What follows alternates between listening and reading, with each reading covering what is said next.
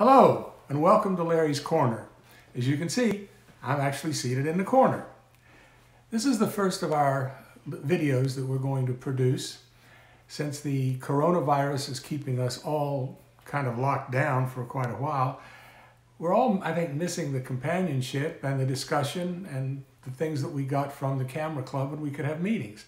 So in an effort to sort of answer some of the questions, because I know that I went a lot of times would go to the camera club with questions that I wanted answers to. And I think a lot of other people do too. We're going to kind of start a technical corner, so to speak, where we can address just about any question you have on photography, or we're going to try to. This started off as a vlog, and now we're going to kind of expand it and put it on its own little website hooked up to the camera club. So let's get started. The first question that I got was from Charles Hatton, who asked about the Gordox flash system. Gordox is a new flash system on the market. They've been out for, well, actually they've been out for quite a while, but they've recently gained an awful lot of popularity as an alternative to some of the bigger manufacturers like Nikon and Canon. Specifically, they started getting real popular when Sony really sort of came out. People started using them a lot more than they had been before. And also over the years, they've gained quite a reputation for reliability and for quality. So I'd like to talk about the Gordox system. They make 3 flashes. They actually make quite a few flashes, but I own 3 of their products.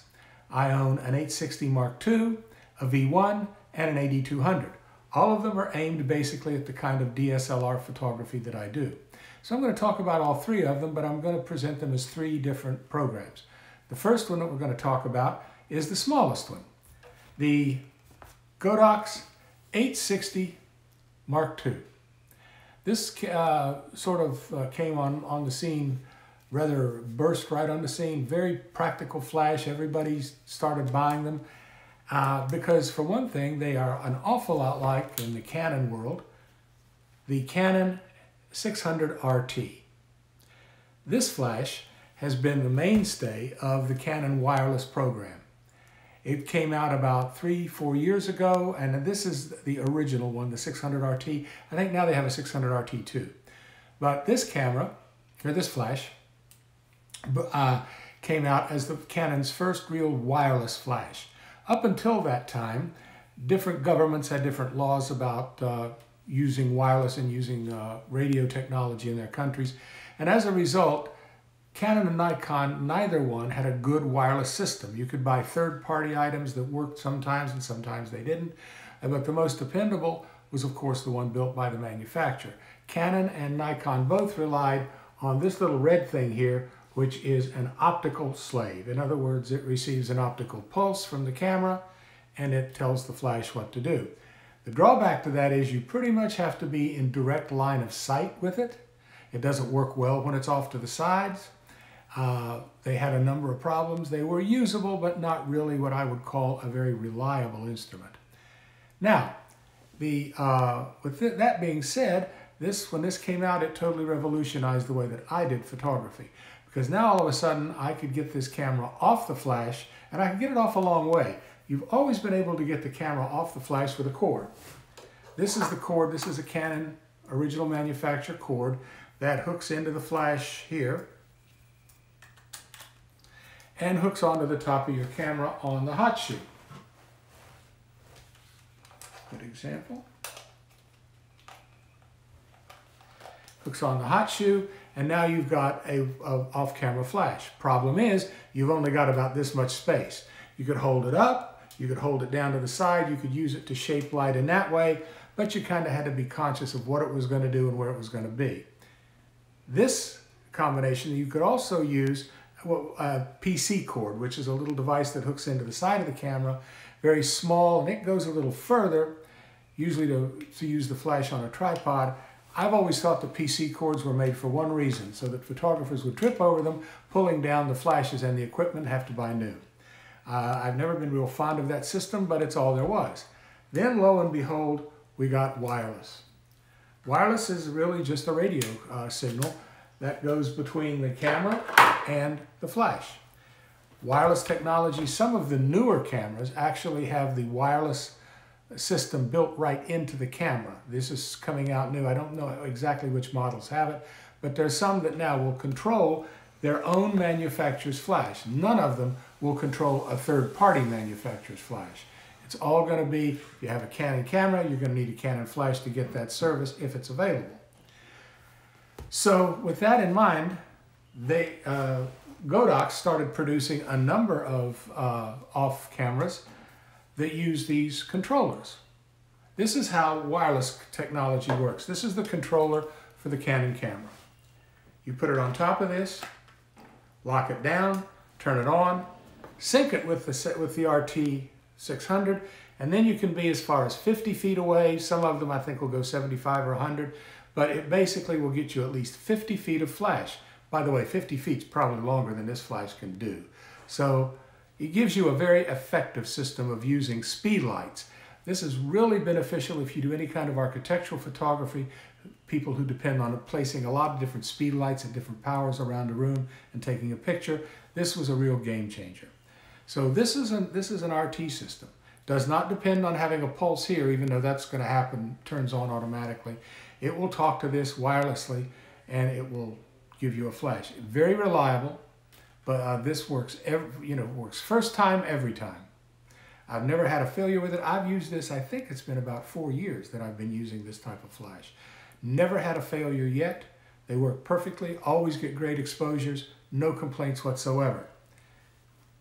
Now, so why consider Gordox then? We've already got these. Why not just stick with old Canon, where I've always had? When I bought Sony, and I own both systems and I use both systems, I started to realize that I needed a different flash. The Sony flashes, to be quite honest with you, wonderful cameras, wonderful equipment, flashes are really bad. I've never seen a Sony flash that I really like for a lot of reasons. So when Gordox started advertising that they were going to make one, it became very exciting to me. The Gordox, this is the first one that I ever owned, the 860 Mark II. Now this is a lithium-ion powered flash. I'm going to talk a little bit more about that in a minute. But this one came out. It also has its own controller, a controller made by Gordox. And it fits just like the other one did on top of the camera. This pairs with this and it gives you the exact same performance. 65 feet away roughly. Now I know you'll probably read different things in the manuals. I've found that 50 to 60 feet is they get a little iffy after that in some cases, depending on what else is around them or what's between them. Otherwise, some of them will go 100 feet, but generally speaking, 50 feet no matter what. This controller and this flash versus this controller, this flash and this controller. Why? What's the difference? Why would I do one over the other? Well, the next consideration in buying any photographic equipment is how much did it cost? That's a big consideration, I think, for everybody. It certainly is for me. So when I started looking at these, I began to realize what a savings I could make. This flash, 600 RT, $440. This flash, Gordox 860 Mark II, $179.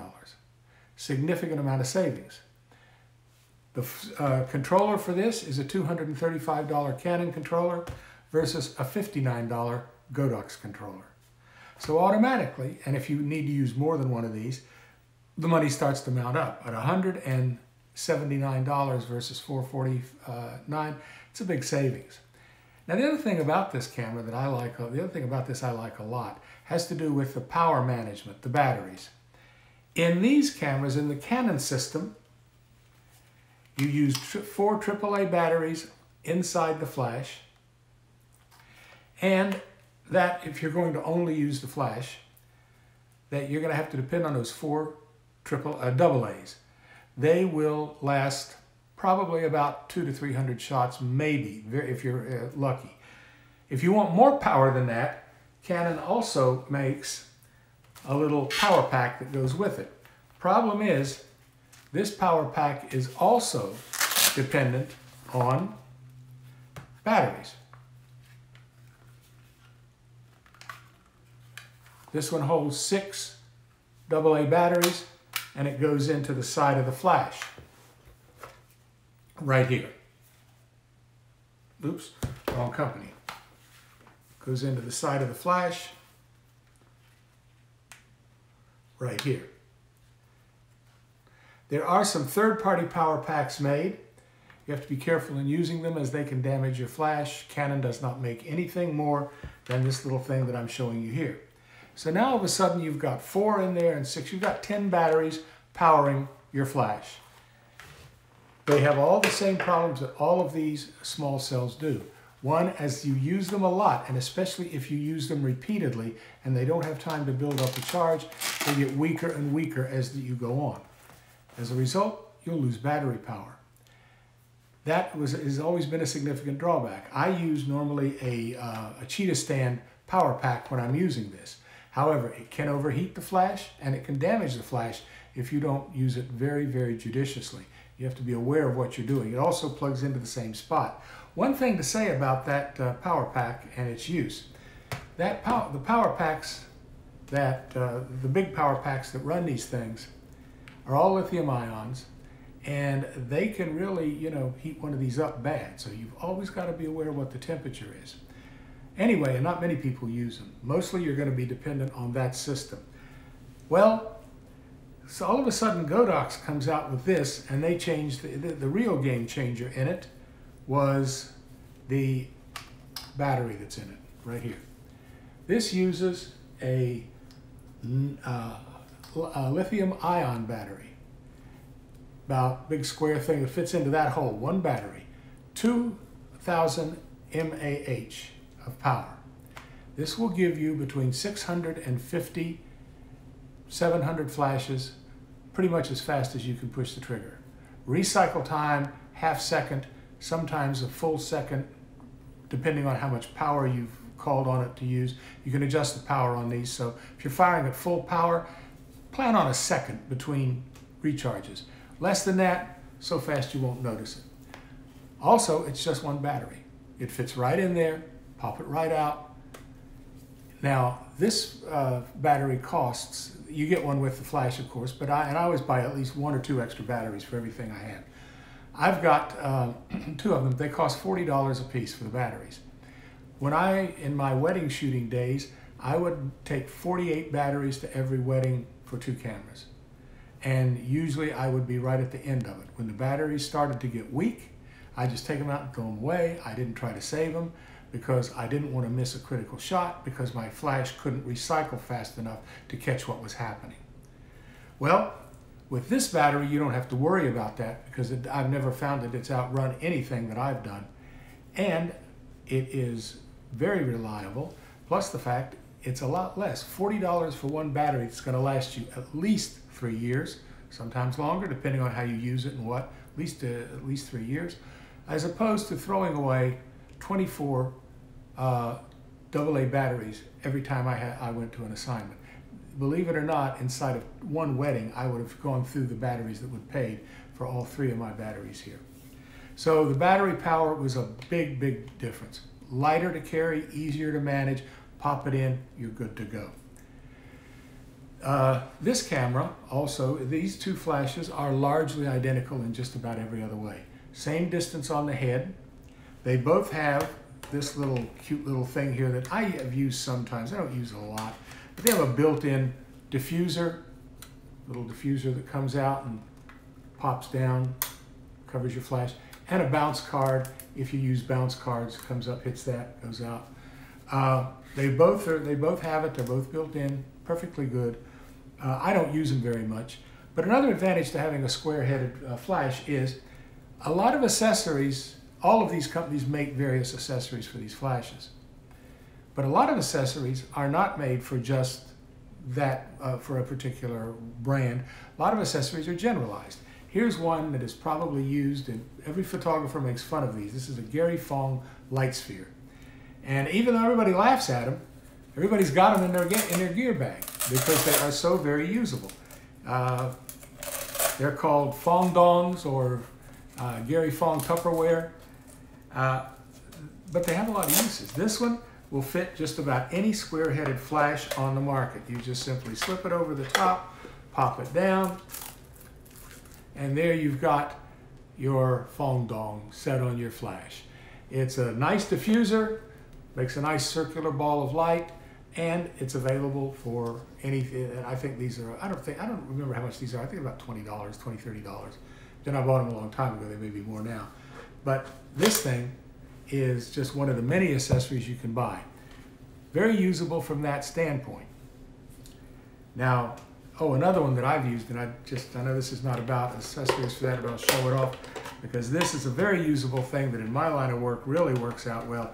Is a Graslon diffuser, and I put this thing on my camera, and I've got sort of a mini softbox. It's got a lot of mirrors and reflective surfaces in there. It also comes with two different fronts. This one's the flat front, more for things straight in front of you. It has a curved one for rooms.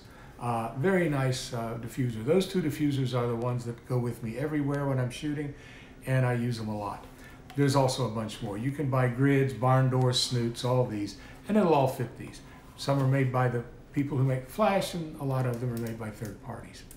So much for all of these. One other thing I wanted to talk about is the availability of these. This flash, the Gordox, I buy all of my photographic equipment and have literally since the day I started from one of three places. I either buy it from Amazon, Adorama, or B&H Photo Video in New York. I think we've all had the experience of some of the early days when the photo magazines had carloads of gear at unbelievable prices, only to find out that it was consistently out of stock, or that it was, or they'll sell you the manual and all the other stuff you needed for more money. So I've never had a problem dealing with any of these people. I've dealt with all three of them. I would say I was at B&H and Adorama I've dealt with for over 40 years. Anything I've ever had to return goes right back. I've never had a problem with them. They stand behind anything, any contract that they honor. But the Gordox flashes are manufactured in China. So once you're out of warranty, or if you're in warranty, you have to send this back to the factory. The factory's in China. That sometimes leads to a little bit of difficulty in dealing, across the ocean with a manufacturer. That's one reason that the Gordoxes that are sold by Adorama, which really aren't, they're not, their brand name is Flashpoint. They are the exact same flash. All the parts are interchangeable, batteries interchangeable, everything, it's made by the same company. Just Adorama, I think, probably was the original distributor of them, so they have a contract with them. But they also, from what I've heard, I've never had to send either of these any flash back. They always work, but I do know people have required service or required replacements, and from what I understand from my peers, Adorama does a magnificent job of replacing anything and fixing things for you, making sure that you're happy with your purchase. I would recommend that, because dealing with overseas companies can sometimes be very frustrating, and usually it doesn't work out in your favor. So anyway, that's the first of these flashes. The 860 R2, R Mark II. I have several of them. I use them in my light rig. I would certainly not hesitate to recommend them, as opposed to the Canons, which also are just as dependable and just as good, but twice or more the price. That's going to be the end of this first little video. So I hope you enjoyed it. If you have any questions, we'll probably make this a standard feature on our new website, the Camera Club's website, where we can talk to people. If you have questions, or you want answers, or you want to ask anything that I can answer about equipment, by all means, let me know. Charlie, I hope this answered your question about them, and I'll look forward to seeing you in my corner at the next video. Thank you.